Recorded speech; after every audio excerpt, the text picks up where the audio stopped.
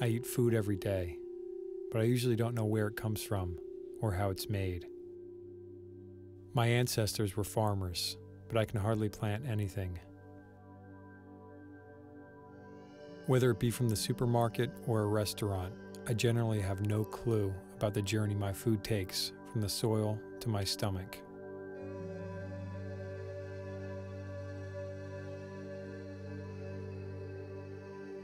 Was it grown here in Pennsylvania or somewhere in Peru? How many gallons of gas did it take to get to me? Have fish or bacteria genes been spliced into the seeds?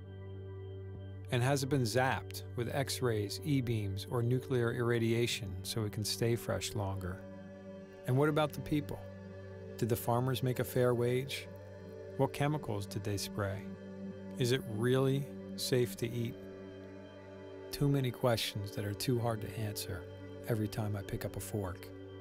How did I get so disconnected from my food? When I became a father, the questions multiplied.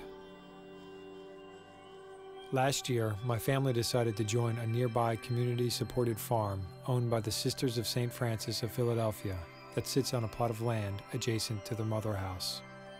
The farm is about 10 minutes from our home in Media, Delaware County, just outside of Philadelphia. Our neighbors, Amy Johnson and Chris McNichol, are the farmers. Before the season started, we bought a share in Red Hill Farm and then received a portion of the weekly harvest.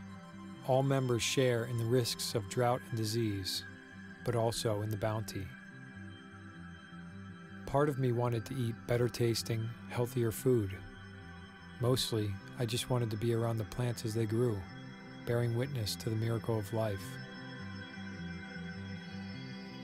We pick up our food on Fridays.